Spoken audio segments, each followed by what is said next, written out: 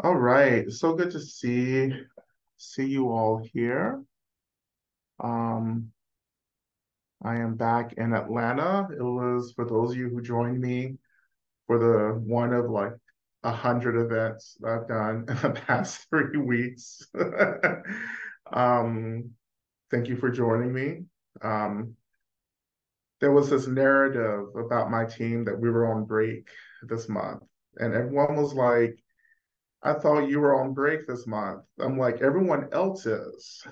I am on a very low-key teaching tour across 5 states in the Northeast. So that's what I was doing all month. So I know I saw some of you there. It was good seeing you. If you came out to one of the events, um, it was all over the place. Manhattan, Western Mass, couple times, New Hampshire, Burlington, Baltimore, which was the last event on Wednesday evening before I came back. So, but in any case, um, and yeah, just we're gonna wait just one more minute. Still getting people into the space. Um, yeah, so much is happening, so much is going on. This is always the case, you know. So this space, as we're working with Chenrezig, right, just becomes the space to do a lot of heart work, just working with the heart. And that's, of course, extremely energetic. So what we're doing is working with the energy body, our energy, our chakras, our channels, and beginning to like just create some fluidity, right? And in doing this, there are a lot of things that we can experience. One of the main things I think is definitely physical experiences. You may feel, some sensation. I'm not going to call it pain, but there are sensations when we begin to really work with the energy body, the physical body is working things out as well. So um, when I'm doing a lot of heart, kind of heart center work, I do, I feel a lot of pressure, and sensation in my heart center. Um, and that's kind of one of the consequences of doing intensive energy work. Um, it's that like you have to be surrounded with really good spiritual energy people as well as like medical Western doctors as well, because everything just goes out the window. you know, I can't tell you this year how many times I've been at my doctor's office and they've been like, are you dying right now? Because like your heart rate is up and I have all these symptoms, and knowing very well that I've been doing all kinds of energy ceremonies, you know, and I'm just like, I'm not dying or I don't have all, these conditions. I'm just like moving a lot of energy around. It's hard to have that conversation with your doctors, and therefore you have, your spiritual folks, your energy people, your acupuncturists, your healers, and you start getting some balanced insight, but definitely a lot of it is just kind of like keeping your mouth shut and saying, okay, I'll take this prescription, for this medication, but it's going to be different in 2 weeks because I'm changing practices. you know? So yeah, so I say that because I know this is something that we never talk about in advanced energy work, like I do. That's something that I've shifted into over the past few years of just really working, and that's Tantra, you know, and I believe that we should get right to the heart of things. I can definitely teach sadhana and all the chanting. I started chanting, Chenrezig was the first sadhana that I chanted. And it's beautiful the way that my teacher taught Chenrezig, and the practice that we did was really beautiful. there's a whole bunch of chanting, and you're just like, and then by the end, it's like, okay, what just happened? You know, um, but going just like really directly, like working with breath, working with visualizations, working with energy, and really just essentially attuning directly to the consciousness or into the consciousness of Chenrezig. I think it's really helpful, extremely helpful, actually. Um, it's yeah, in a way, it's a shortcut, but it still gets you there, right? Sometimes I don't understand this kind of like intense loyalty to like going the long way around. Like we don't really have a lot of time, we don't have as much time as we think we do. We actually, nothing's actually ever guaranteed. So in this moment, let's just go and meet Chenrezig. you know, let's just get right to it. Let's just get into the heart of things as well. Yeah, so yeah, and then there's some other stuff, I keep saying there's lots of announcements to make about some new projects. And this is part of it, this new thing that is just emerging, but we'll announce it next year, actually, what we're doing, a little bit of a training that we're gonna undergo. So anyway, um, yeah. And so welcome also for those of you who are new as well. If you're just joining us for the first time, this is our Chenrezig practice, our monthly Chenrezig practice. Chenrezig is the Bodhisattva of love in Tibetan Buddhism, the what we would say like the main deity in many ways of Tibetan Buddhism. Om Mani Padme Hum, right, is the main mantra. And this is like, for me, it was the first mantra that I learned also coming into the practice. Um, and Om Mani Padme Hum, and really the practice of Chenrezig is really about union. For me, union is an expression of the erotic. And the erotic, yeah, it's related to sex, right? But really the practice of union as explored through the tradition of Chenrezig is really about coming back together, bringing things that seem extreme and desperate back into wholeness, right? And that is actually what love is. It's actually bringing things back through into wholeness through the particular practice of deep acceptance, of deep allowance, right? So acceptance and allowance isn't, again, has nothing to do with condoning or agreeing with anything. It just means that we're doing this really intensive work of allowing things to arise as they are. And then once something arises as it is, then you can respond, and make a choice as to how you want to be in relationship to the thing that we've allowed to arise through the practice of deep acceptance or deep love, right? And this is what we're doing in Chenrezig, opening, allowing, expanding, you know, disrupting the ways that we're always like manipulating things and changing things and shifting things, you know, to actually allow this kind of like expanding to allow everything to arise, letting go of our agreement or disagreement with it, but saying this is it, this is happening, this is arising. And that's what we're doing, in a really functional way with self-love. We're allowing ourselves to be, and going through that process of coming back into wholeness.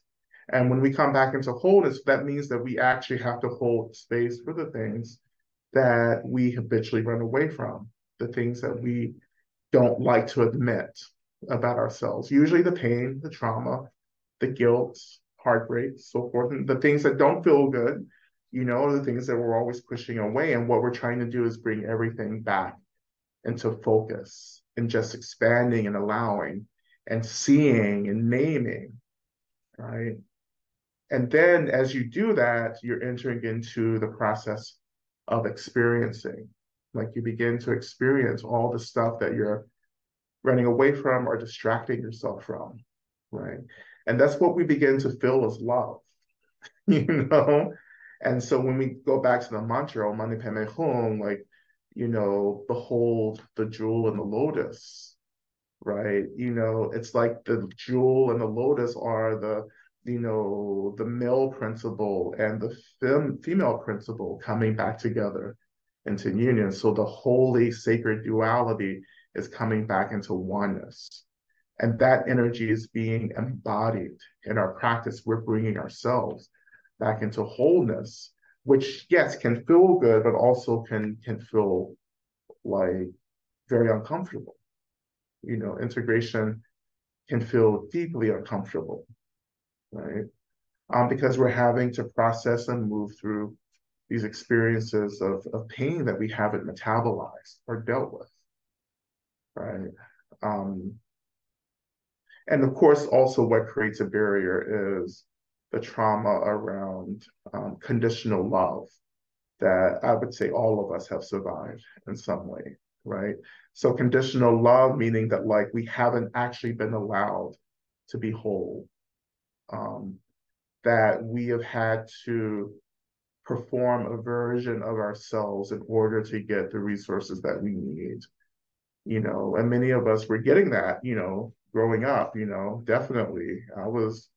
I survived that, I can't be my whole true self, right? And so I have to like be a version of myself. Because if I'm completely myself, then there are consequences. I get kicked out, right?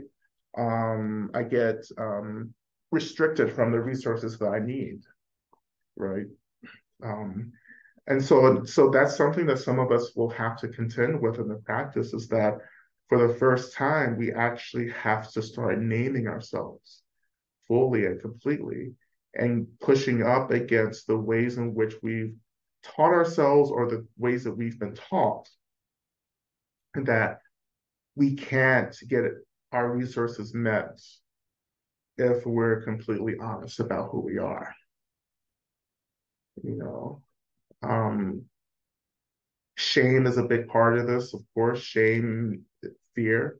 Shame is fear of again not getting what we need to survive, right? And shame is deeply programmed into us, and so shame is something that this practice begins to work with as well.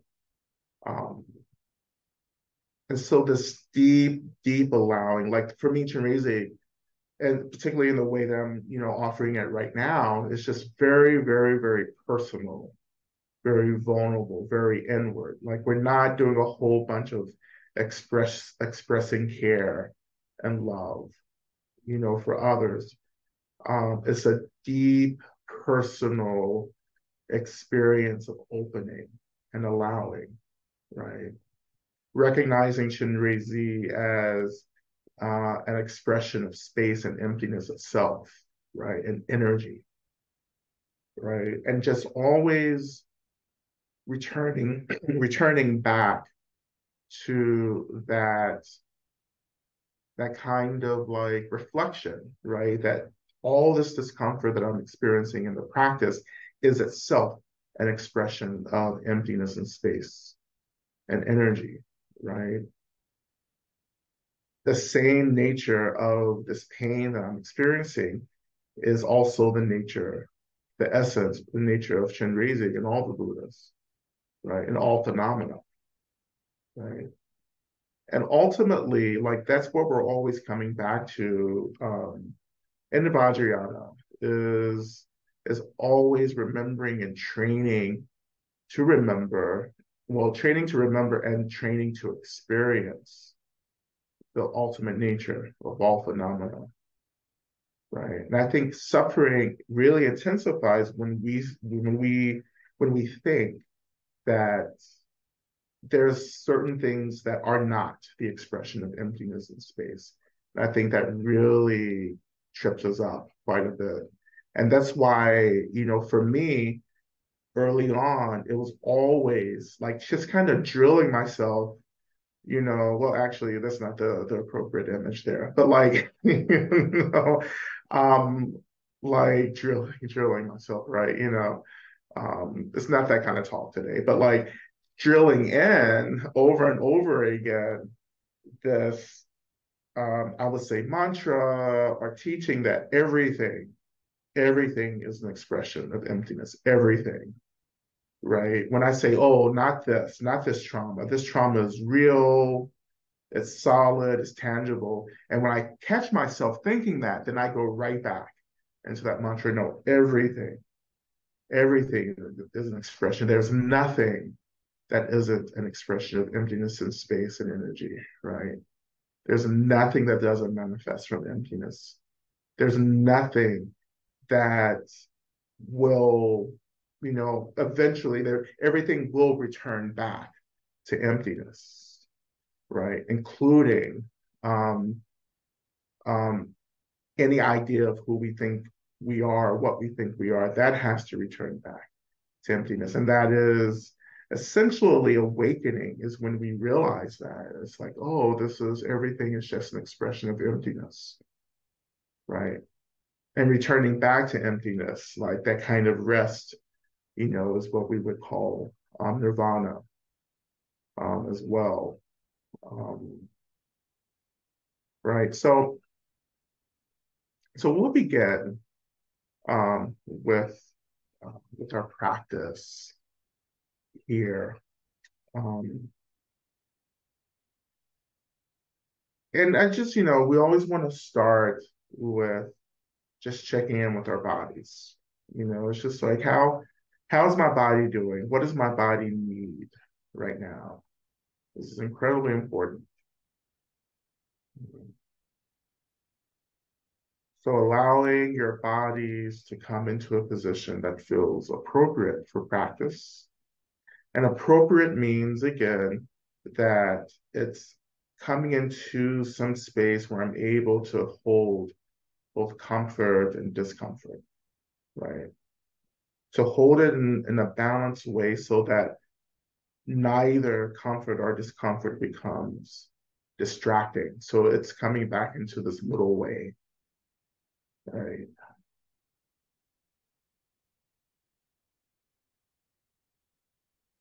And allowing our bodies to be in any position. Again, you don't have to be sitting up, like you don't have to like be sitting in full lotus or anything like that.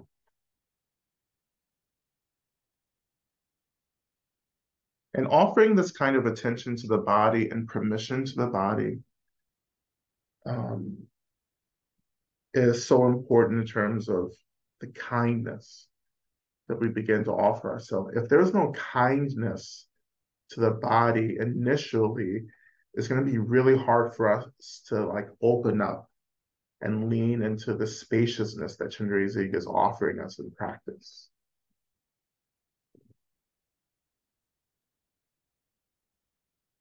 As I often say these days, when in doubt, just relax. you know, when in doubt, relax and start over, start again.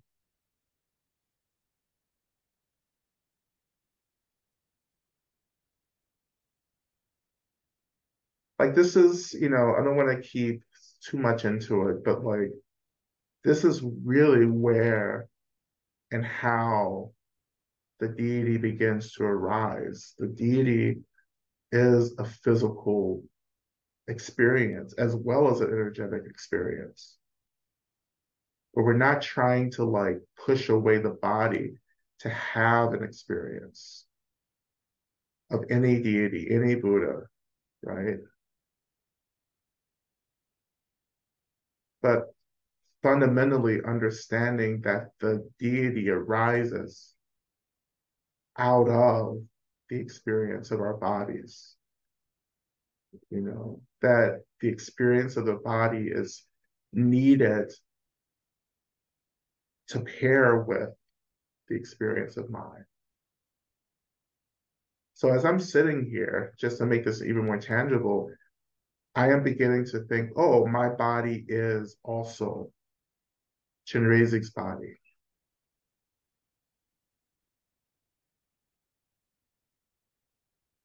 And just noticing that, when you tell yourself, oh, my body, both the pleasure and the pain, all of this is also an expression of the deity.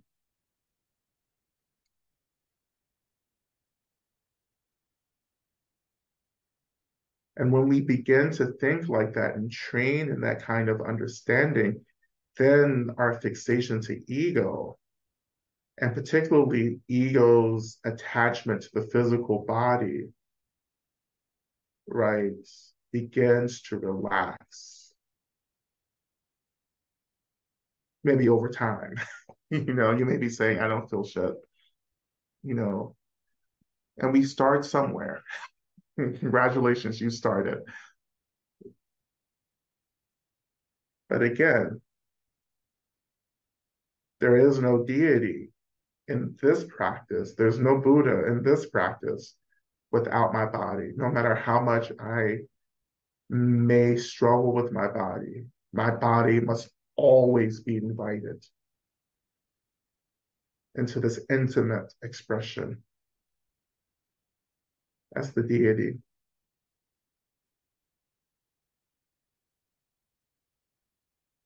So I am Chenrezig. My body is Chenrezig's body. My voice is the voice of Chenrezig. But if my voice is the voice of Chenrezig, then my voice is the voice of all Buddhas and Bodhisattvas. And if my voice is all of that, then we come back to our foundational mantra, which is that my voice, like the voice of all Buddhas and Bodhisattvas, is an expression of emptiness.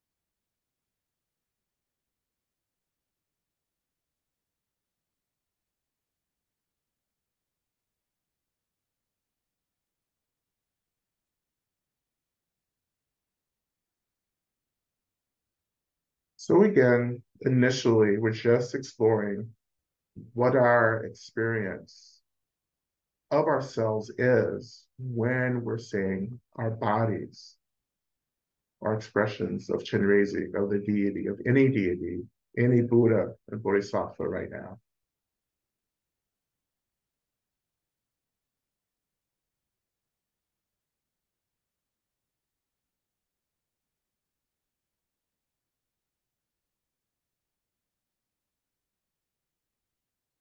And this is the root or the beginning of the creation stage in Vajrayana.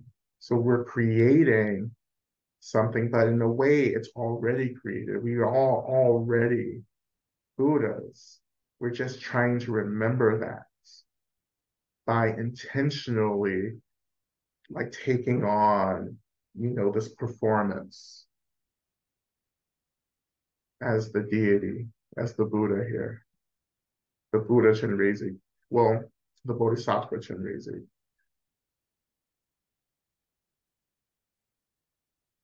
But the creation, like when we start training and believing we are the deity as a means to return back to an authentic expression of ourselves as awakened, as enlightened, like all of that has to begin with this basic kind of belief, training in the belief I am in this moment, right?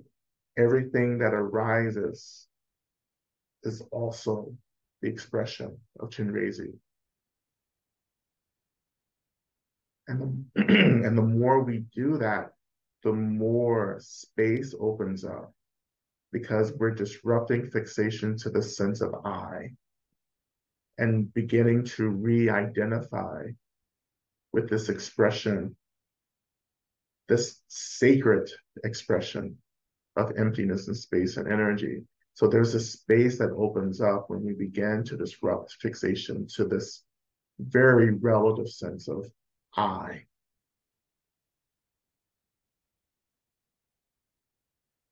The deity, the Buddha, is an experience.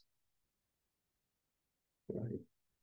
Everything that arises from emptiness is just an experience. So as we're saying that we're Chenrezig, we're also saying, and yes, and this experience, this is just an experience.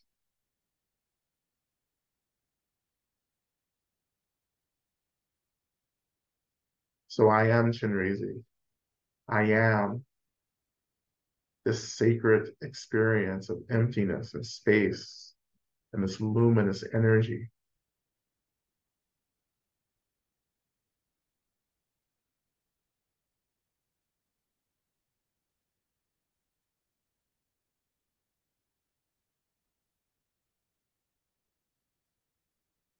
And we're beginning to attune, like attunement, empowerment. Like this is it also. This is the empowerment beginning to happen. The empowerment is my adjusting to the particular kind of frequency or vibration of Chenrezig.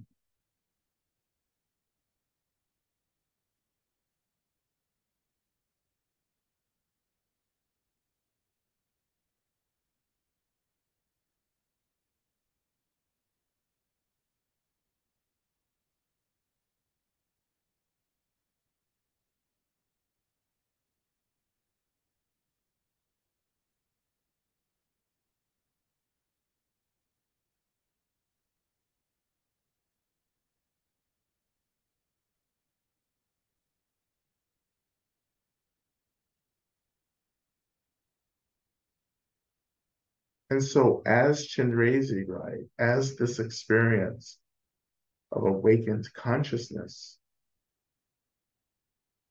we know that our only intention, our only aspiration now becomes to more deeply embody and express freedom and liberation,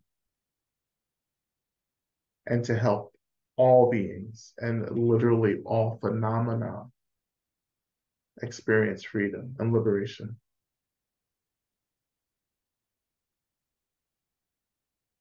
And all phenomena is freed or needs to be freed from our misunderstanding of it.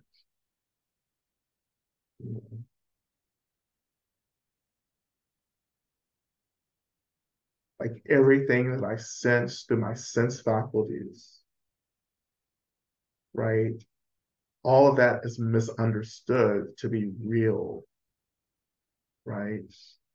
And so to free all phenomena that I'm encountering and feeling is to just remember that everything is an expression of emptiness, and that everything, because it arises from emptiness, should always be reminding me to return back to emptiness, to experience ultimate liberation. And that's how we free phenomena, is to always remember that phenomena is always pointing us back home to emptiness.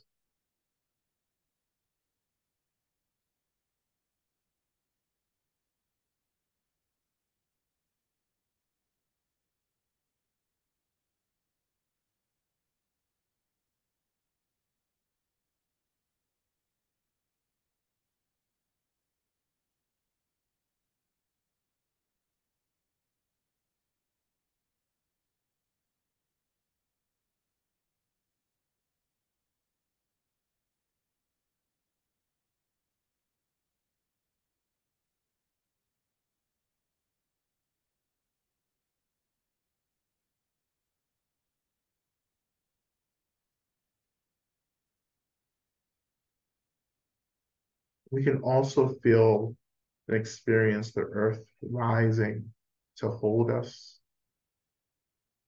and the earth also being an expression of emptiness, the earth also being I believe, an expression of a Buddha or an awakened consciousness.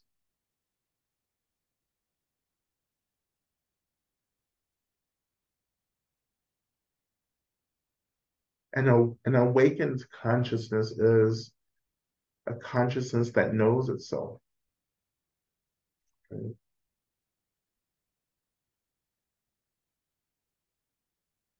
As Milarepa, one of the great yogi saints in the Kagyu school, once said that like we're practicing for awareness to gaze upon itself.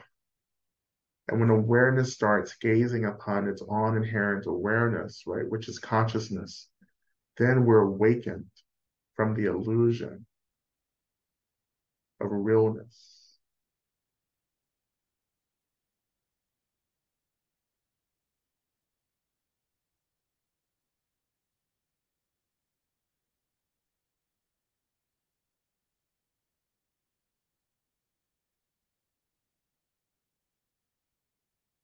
So just exploring this for just a little bit longer, right? This is the birthplace of all the Buddhas, all the Bodhisattvas, but particularly now, this is like the awakening space of Chenrezig. This deep allowance, this deep acceptance, this unfolding, awakening.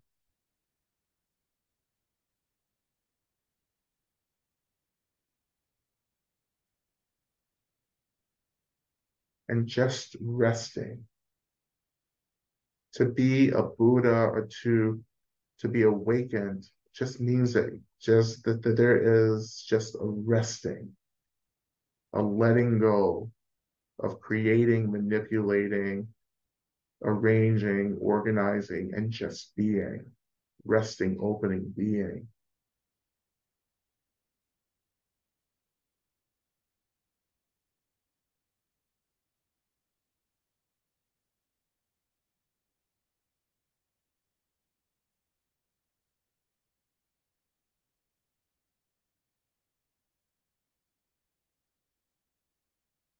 And everything that we feel like we're struggling with, be it physical sensations, right?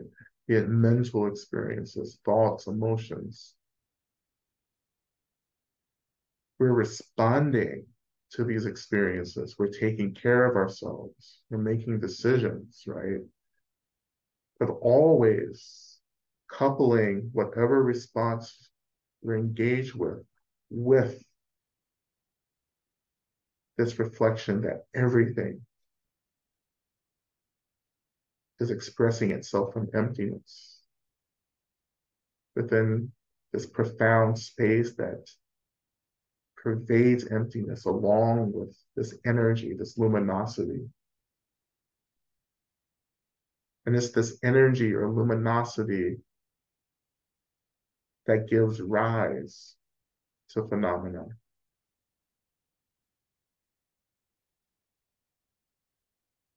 So even in a way, everything that we're sensing, experiencing can even in a way dissolve back into just this fundamental energy that pervades the boundlessness experience, the boundless experience of emptiness and space.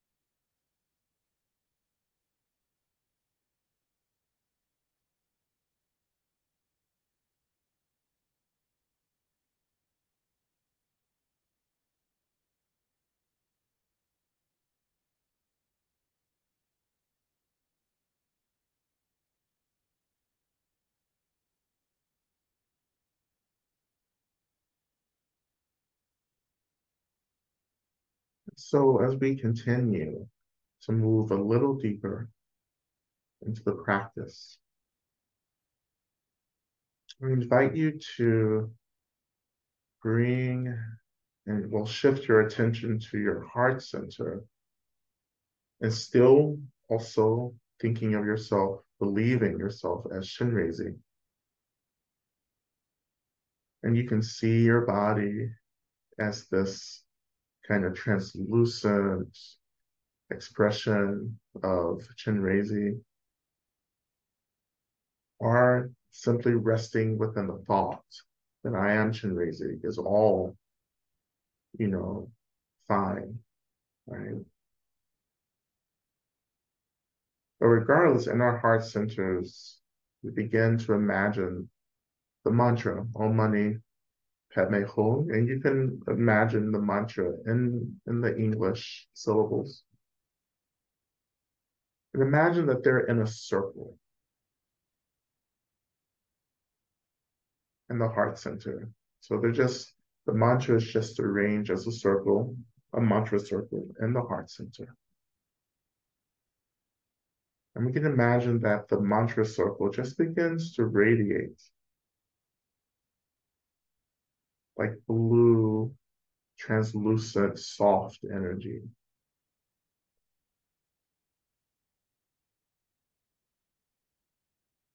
And as it's radiating, we can also imagine that the mantra circle begins to rotate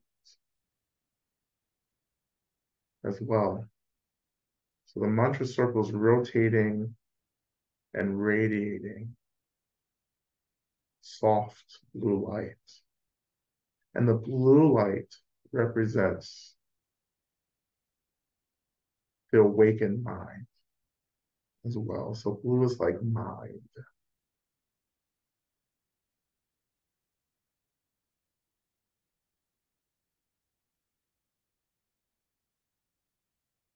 And just experimenting with that just for a couple of moments and just noticing any physical sensations.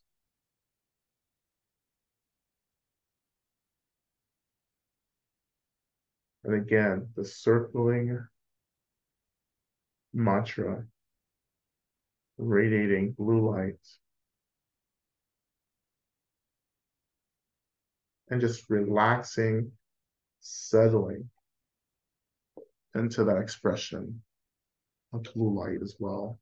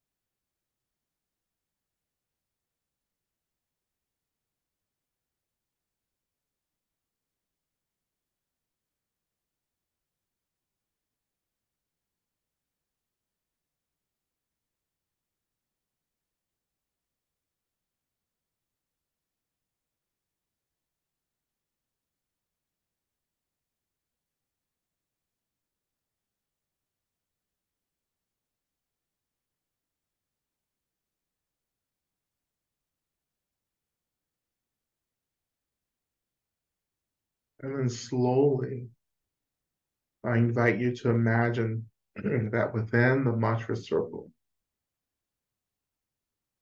in your heart center, an image or an expression of Chenrezig awakens or emerges.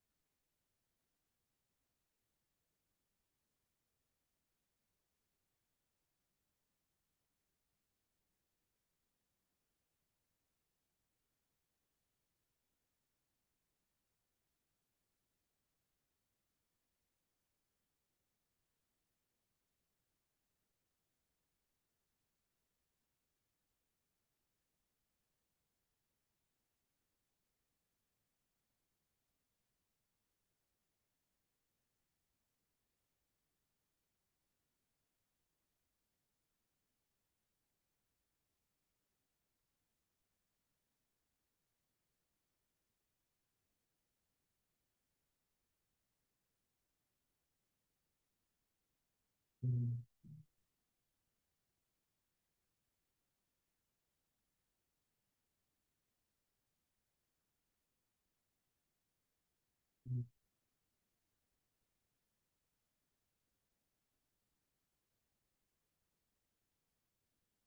We're going to transition to also into just our mantra practice. And we're going to actually try a new melody for the mantra, which is the same melody as Amitabha's mantra that I often do in retreats, folks. So some of you already know the melody as well. But we're going to try the melody. And of course, we're just chanting this in our own space, right? So, um, but just beginning to slowly chant this and just sitting um, and opening, expanding just into ourselves as Chenrezig with the mantra will, the radiance of light, blue light, and Chenrezig in the middle of that circle as well.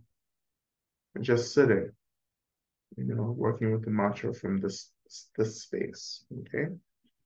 And I'll begin, and you come in whenever feels appropriate, right? Om Mani Padme Hum. Om Mani Padme Hum. Om Mani Padme Hum. Om Mani Padme Hum. Om Mani Padme Hum. Om Mani Padme Hum. Om Mani Padme Hum. Om Mani Padme Om Mani Padme Hum.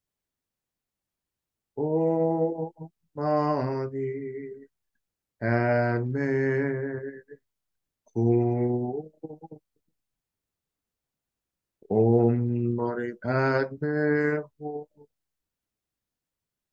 Om Mani Padme Hum. Om Mani Padme Hum. Om Mani Padme Hum. Om Mani Padme Hum. Om Mani Padme Hum. Om Mani Padme Hum. Om Mani Padme Hum. Om Mani Padme Hum. Om Mani Padme Hum. Om Mani Padme Hum. Om Mani Padme Hum. Om Mani Padme Hum. Om Mani Padme Hum. Om Mani Padme Hum. Om Mani Padme Hum. Om Mani Padme Hum. Om Mani Padme Hum.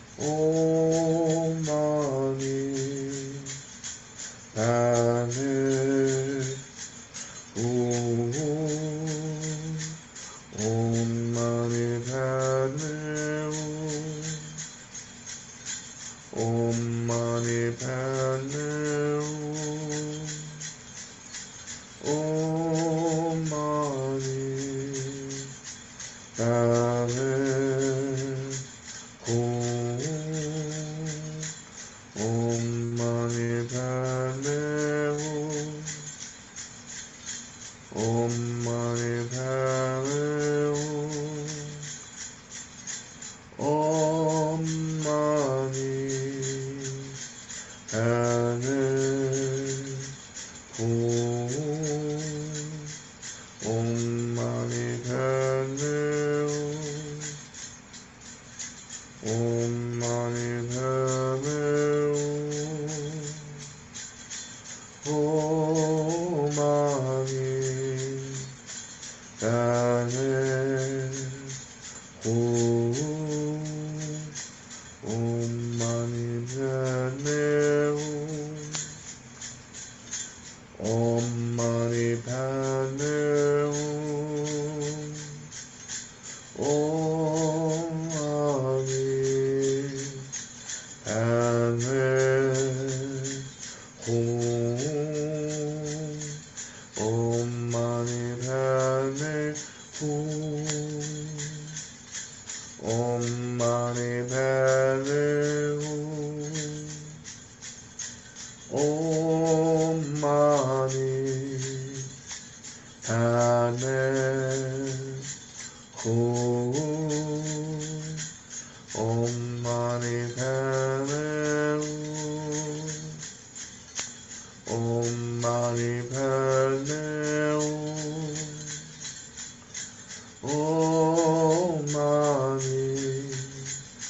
Mani Padme Hum. Om Mani Padme Om Mani Padme Om Mani Padme Hum. Om Mani Padme Om Mani Padme Om Mani Padme Hum. Now let's hum it.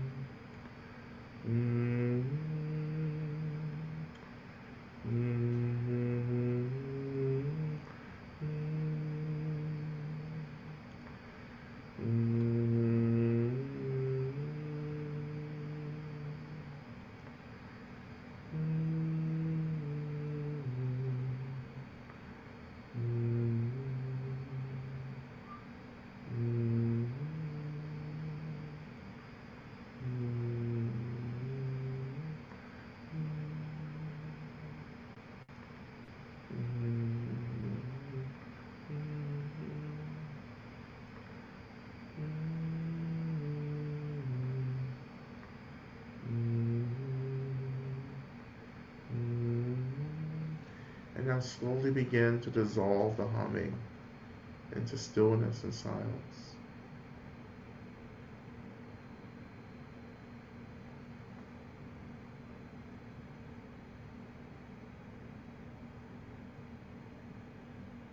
And just letting the last syllable, the last home, just slowly, softly, sweetly dissolve into emptiness.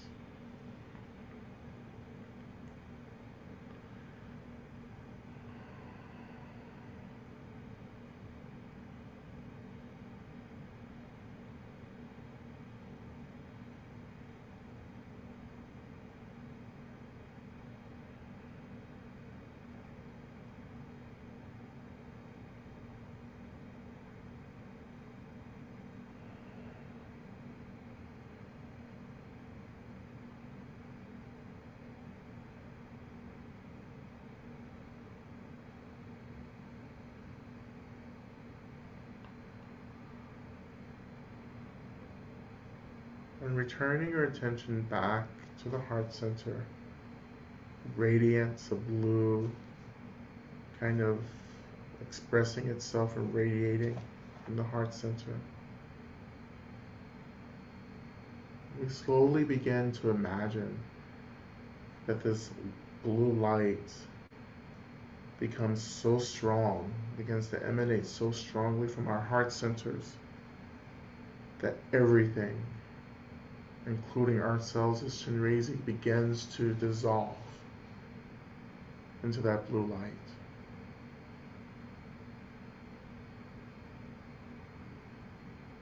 And we begin to experience our consciousness, our awareness as this radiance of blue light permeating all of space and emptiness. And allowing ourselves just to rest, to be aware, to be open and expansive.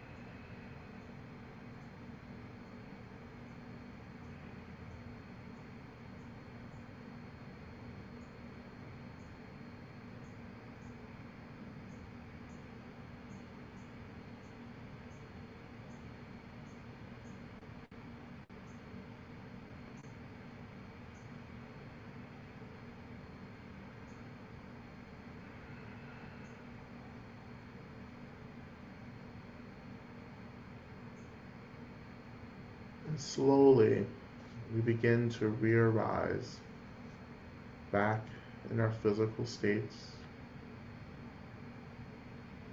allowing the body to come back into focus.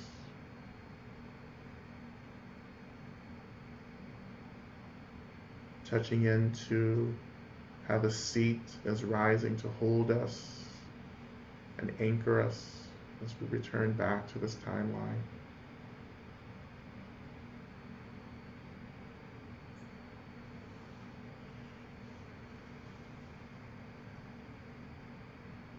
Beginning to offer some movement back into the body, as well as breath, and moving through some deep cleansing breaths and releasing anything that feels stuck or rigid or tight.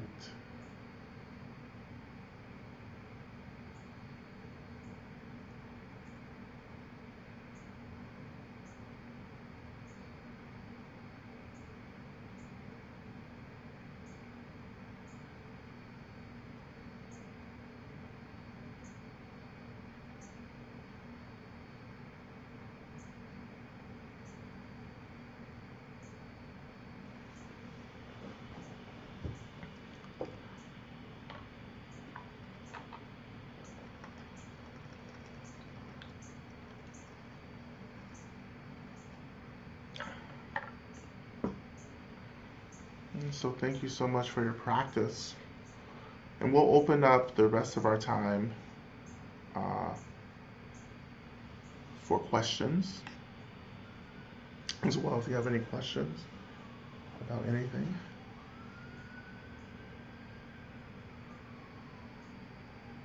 And you can put questions into the chat as well.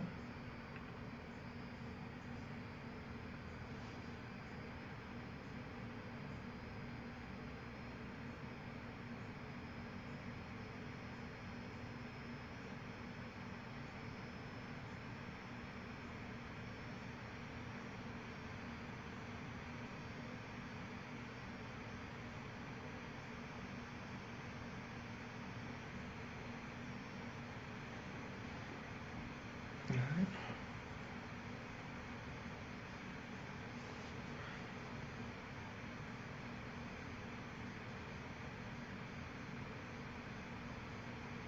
I think Lorena, again. Thank you. Oh, Hi, Lama. hey. Um, Thank you so much for this practice. I was wondering if you could speak a bit more as you were doing in the beginning of the talk about um, the nature of emptiness to help us um, remember when we get caught in our small stories of Mm-hmm. what we don't like, Mm-hmm. what we think we are, Mm-hmm. you know, how to remember. Mm-hmm. Um, just a constant kind of trying to come home and remember Yeah. this is just an experience, as you were saying, Yeah. but when we're so caught in it, yeah, I wish we could speak to that, how to support us with that. Yeah, absolutely. And I think, one of the key things is we're just training. There's no magic here initially, except just remembering as quickly as possible or as soon as possible to return back to the experience of everything. And it may be well after, the experience of getting hooked by something. But that's still really important because over time, you're going to start waking up sooner and sooner to these experiences, right? Right? Sometimes it's like you really blow it, like we have a reaction, something happens. And then maybe it's like well after that experience where we have space to reflect and say, you know what, that was just an experience, right? The more we do that, the more we we're learning to kind of wake up as quickly as possible, right? And this is also the same training for dream yoga as well as one of the 6 yogas. Is that like we're just moving through the world through our daily lives and saying, yeah, everything is an experience, you know, everything is an experience, and of course, an experience happens, you get trapped by it, then the experience leaves, and as soon as it leaves, you're like, okay, I know I got hooked, but that was just an experience. Again, the more you do all of that, the more everything begins to kind of relax more and more over time. And it becomes something that's embodied, and you feel the embodiment of emptiness because everything again gets really fluid, really translucent. Everything, you begin to feel everything as naturally being full of potential, you know. And that's when you know the practice is really, really getting embodied. You feel that deep fluidity.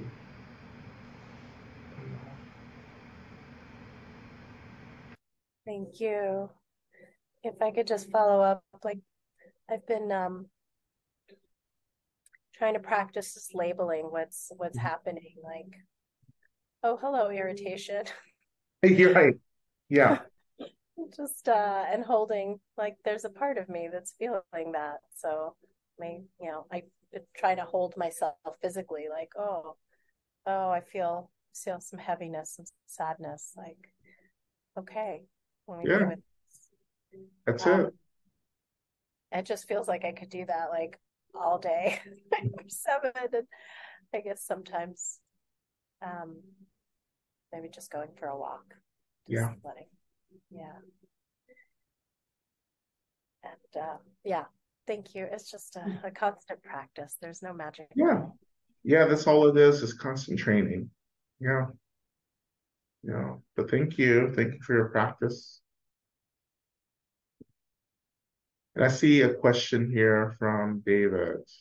So when we become the deity, is this a visualization or something more transcendent? You know, it um it is just, well, it's just a thought, actually, right? It's a thought that becomes a belief. The visualization isn't important, honestly. Like, um, a lot of people can't do the visualization, right? There are great awakened masters who don't do visualizations, right? A visualization isn't my main practice either. It's the belief, it's the belief that begins to disrupt the realness of everything and the space that begins to awaken from that, you know. But we always begin with the thought, I am, like I am the deity, right? And then from there, whatever happens, happens. Like you can go into a visualization of your body as an expression of the deity, that's fine, you know? And if you don't do that, that's fine as well. The belief is the central thing here. You can visualize all day long, but you have to like believe that this visualization is rooted within the fluidity and translucent nature of phenomena. Like you have to connect all of that, you know, or else it just becomes entertainment, or an experience, that you objectify, right? And make it something that it's not supposed to be. Or you make it into something that makes you feel special, right? And that's just the ego working to assimilate that experience.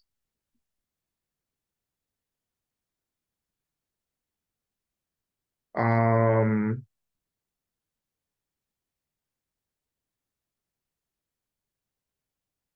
and then follow up, isn't belief of a bit of magic? Isn't the belief a bit of magic? Just kidding, sort of. Yeah. Well, it is magic too. Like that is, Tantra is magic, right? Um, it's magic that's about getting free and benefiting people. It's a very specific kind of magic.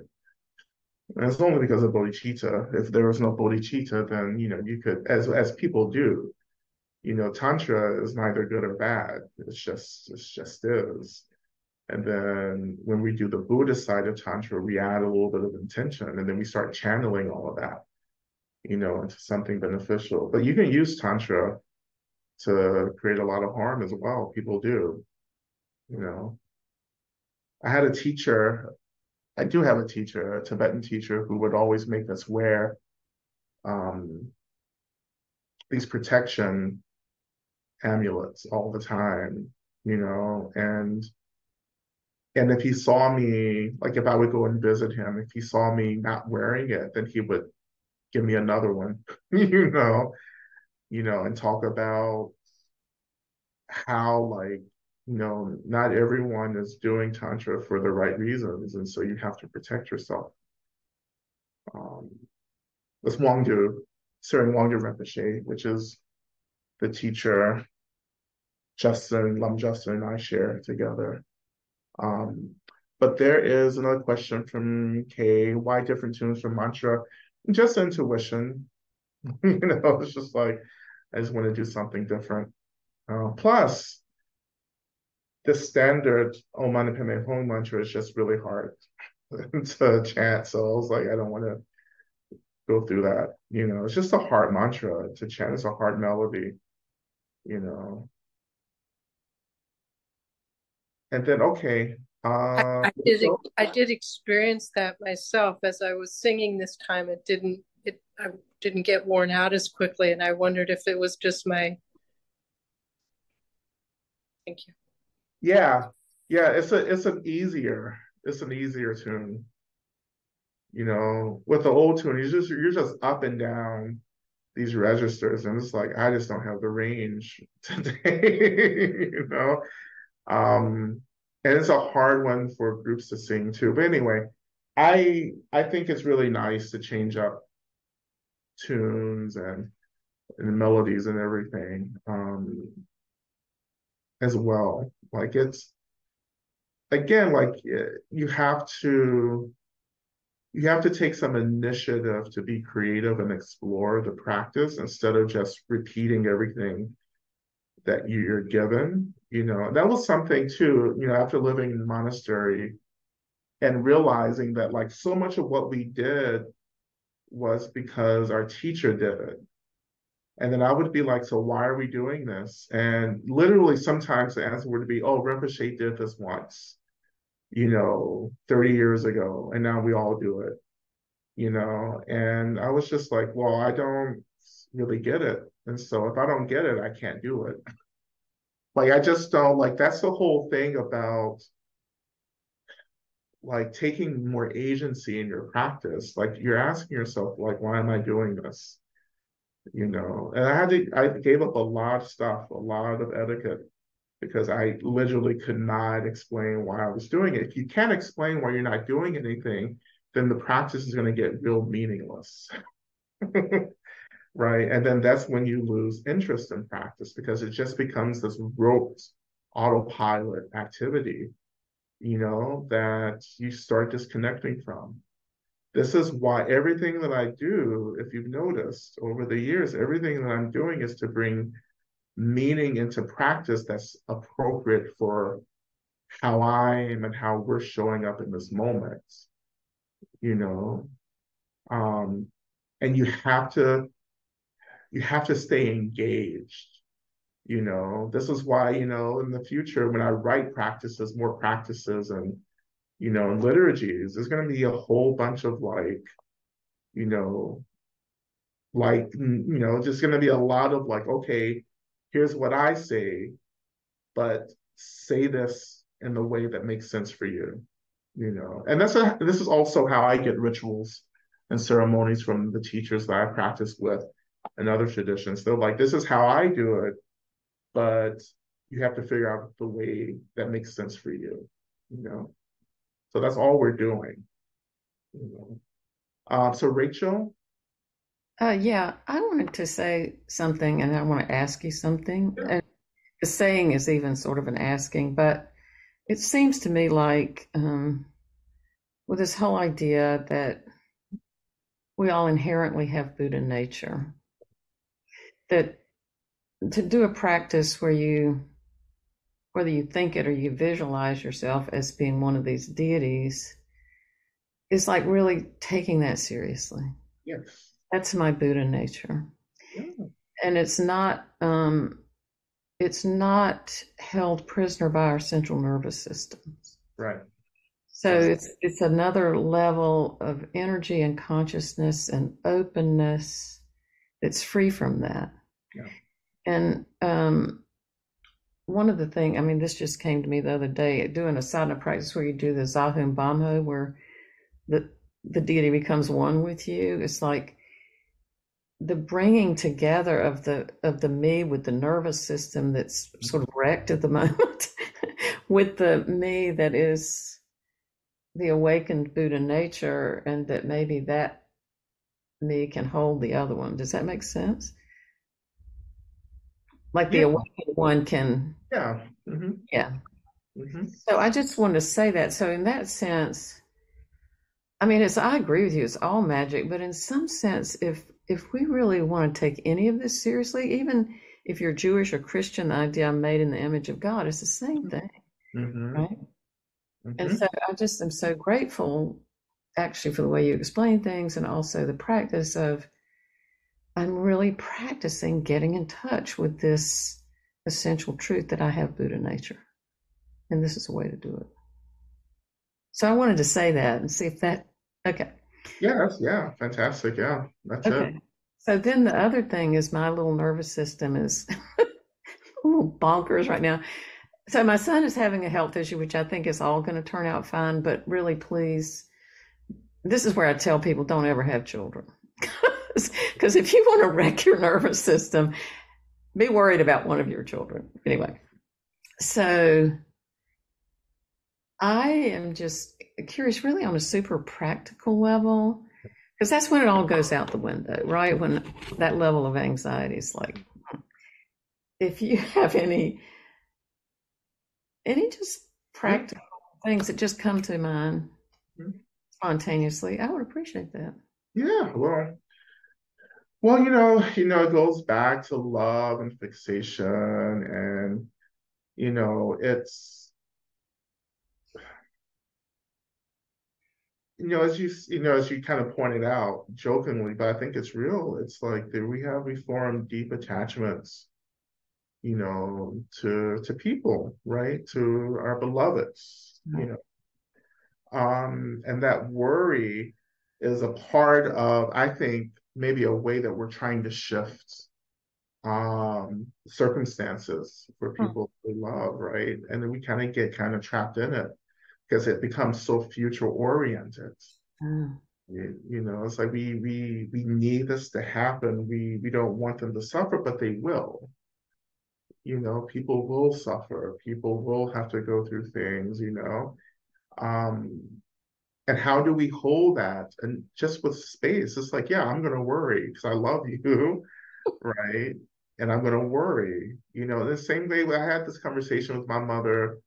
Yeah, well, she was having a conversation with me last night, Okay. and I Okay. wasn't responding about how she's always worried Hmm. about me being in the world and like everything is going on. I'm always traveling and in all these really intense places, and like how does she hold on to me?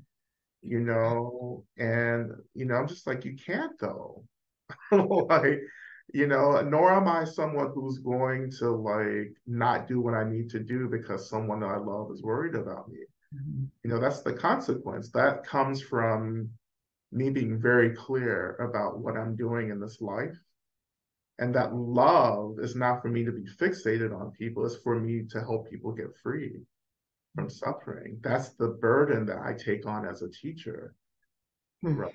I love you, even people close to me, I love you, I want you to be well. And I also know that we're going to die, It's just, right? yes. You know, and Yeah. that my heart will break, right? And then all of that's going to happen, but I'm not afraid of that. Like I consciously choose to lean into the consequences of deep personal love for people. Of course, my heart is going to break. Of course, I'm going to be disappointed, right? And I have this practice to call in, to hold space for the brokenheartedness and the disappointment and the worry, Mhm. And I also know that, like, yeah, and there is this process that I have to hold and that I deeply believe in. This process of being born, moving through life and dying, right? So yeah, so all of that, I would say just comes to mind. Yeah, that's helpful. Yeah. It's also helpful to be in a context like this Hmm. and to have this conversation. Yes. It's very helpful. So Yeah. thank you. Thank you Yeah. very much.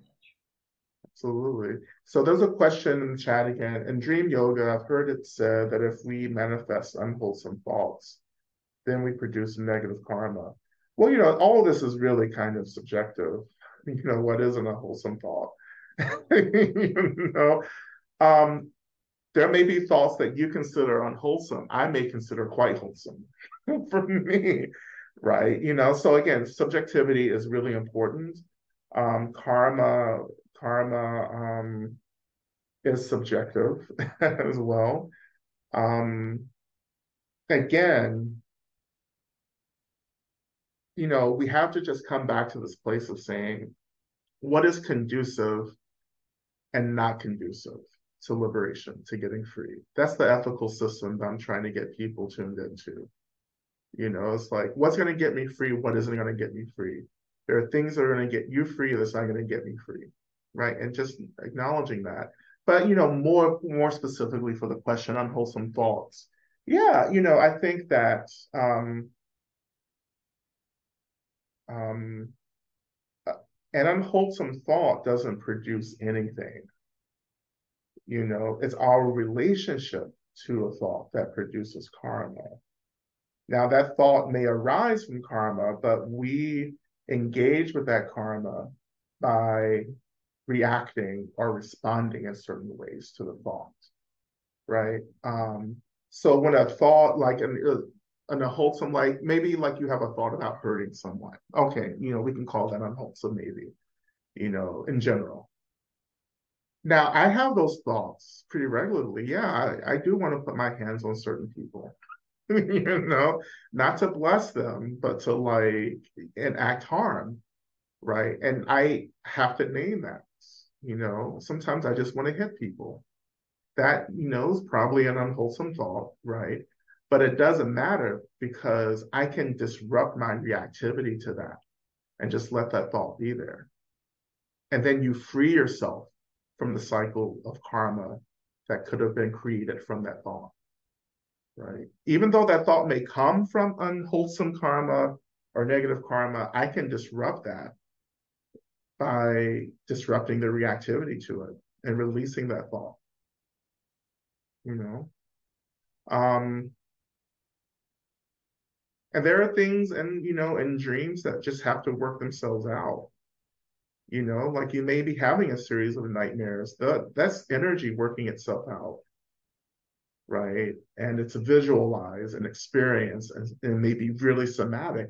So it's like you just offer those experiences space, right? Now it may be something at the root of that, that you may have to kind of investigate or get someone, to do, again, I believe I have a team of people around me that I connect to pretty regularly that do really specific things.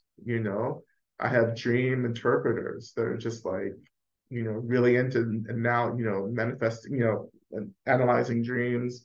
I have energy workers that I work with. I have ritualists, I used to have a tantric sex, advisor and teacher. Like literally, I pull in people, other healers and teachers and advisors, so I can just go to them with specific questions about things.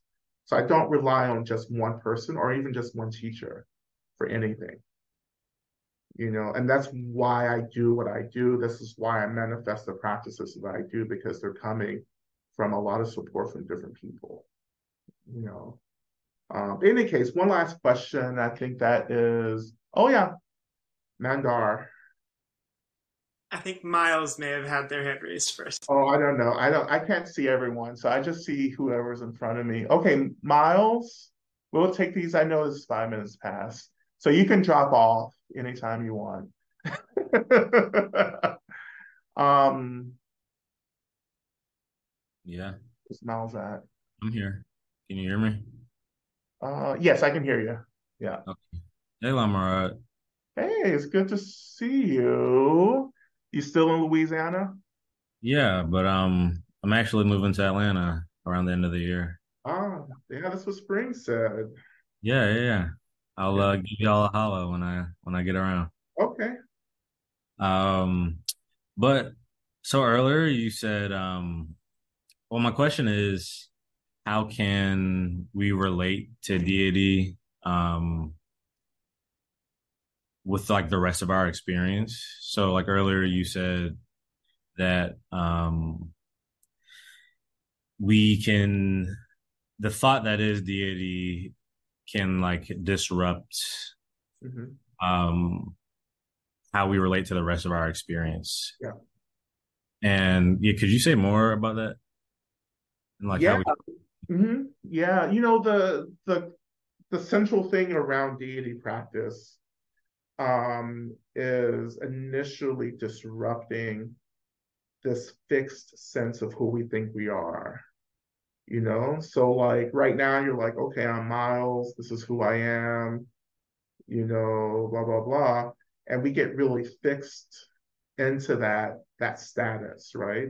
So when we start practicing working with the deity, then we start saying, you know what, I am actually this deity, right? And the deity is actually just an expression of emptiness and space and energy. So even if it's just for a second of belief, we are disrupting fixation to ego, and we don't come back to ego the same way we were before. Again, even if it's just for a second.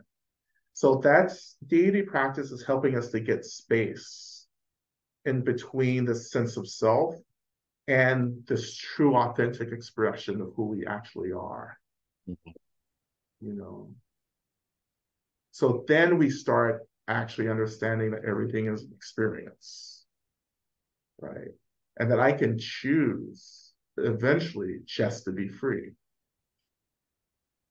right? Through maybe the doorway of taking on the deity. okay. And that opens up space for you to begin to explore other parts of who you are that could actually be used to help experience more spaciousness as well. You know, if you're one experience, you're going to be 100 experiences, right? Mhm. Okay, thank you. Yeah, absolutely.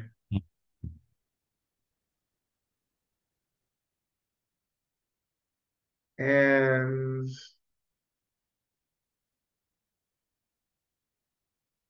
Mandar, are you still here? Oh, I am still here. Okay, Uh, okay. Are you still thinking too much about things? oh, always. I don't expect to have that sorted out for a few lifetimes at least. Um, actually, wow, you nailed it. Speaking of which, I've been overthinking. I think that like the core meaning of the Chenrezig mantra Okay, recently. That okay. You say that the essence of everything is union, which I actually really quite like. But the construction of the mantra itself is a little Mhm. more. These two things that seem like they're opposite are actually one thing. Like Yeah, yin and yang are ultimately one. And that used to feel very liberatory for me. And lately it's actually felt a little bit limiting, yeah. especially through a queer and gendered lens. Hmm. I've never really experienced masculinity or femininity as isolatable or kind of the end of the story. Like it Right. sort of feels like it points out a false dichotomy, but first it sort of re-overlays the dichotomy. Yeah. Want to expand my thinking on that?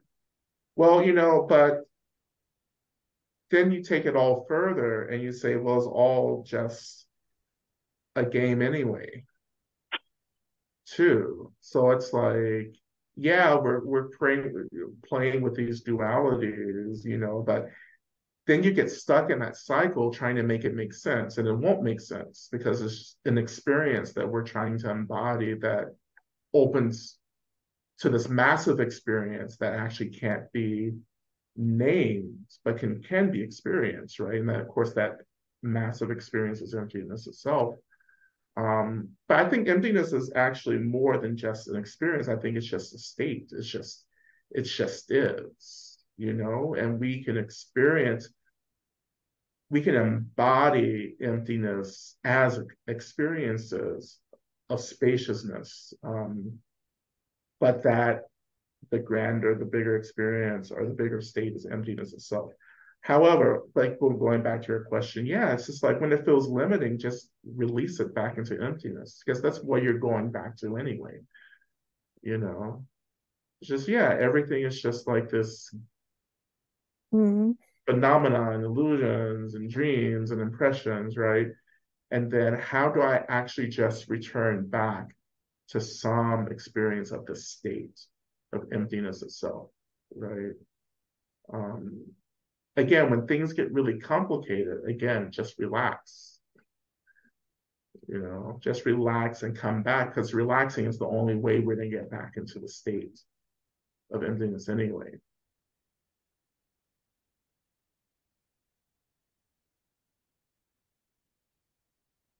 Thank you. Yeah, yeah. You know, all of this, you know, just I know that we're going to end, we're going to kind of wrap it up here. You know, I would just say for me initially, I know some of you are brand new to this tradition and definitely brand new to what I'm doing because this is perpetually ever emerging in the second. So like I just, you know, like you just kind of have to hold on and just, you know, see what's gonna come out of my mouth. But like thinking about my earlier days in the practice, everything was just like I didn't understand anything, all the concepts, the words, the dogma. I was like, I don't get it. And people were trying to tell me. I was reading every book I could get my hands on. I didn't understand anything, you know? And the best advice I kept getting was just like, you just have to go and just practice. Just keep practicing, keep sitting, keep watching your mind. These basic, kind of practice suggestions. I just, I was just like, I don't get any of this, but I can sit and practice and being aware and feeling the earth under me and things like that, right? And over time, it begins to make more sense, but definitely it's easy to get overwhelmed by the complexity of everything. And all the complexity, again, always goes back to emptiness. It's just all the ways in which we're trying to get back to our most authentic original states, but we have to be careful about the ways in which the ego actually gets kind of too fixated on wanting everything to make sense, um, and we get trapped in wanting everything to work out logically. And that takes precedent over what we're actually trying to do, which is experience, embody. So, I just wanted just to point that out, everything that I'm able to do is really because I can experience, and be with and relax and open. That's really what's happening, you know, for me. And that's therefore I can use, again, I don't have to rely on like texts and writings of other folks. Like I can say, oh, but this is my experience of the states, and I can use different words and different language, and I can get into it in different ways, right? And that's what we're trying to get to, because it is emptiness itself that is the ultimate guru, is the primary teacher. Not the books, not the scriptures, not the Buddha even, but like it's emptiness. Emptiness is the primary teacher, right? And the more we connect to that state of emptiness, the more wisdom, clarity becomes a lived, embodied experience that continues to produce clarity and compassion over and over again. This is why training, coming back to emptiness over and over and over again, is so incredibly important, because again, that's where the the wisdom is really emerging from as well. Okay. So anyway, we've gone past time. Thank you all so much for hanging in there. Thank you to Eric for hosting the space and keeping it open. And maybe I'll see some of you tomorrow afternoon for the spiritual abolition course starting, and maybe Monday night for medicine Buddha. Okay. All right. Thank you, everyone. Please be well. And I'll see you soon in some fashion. All right.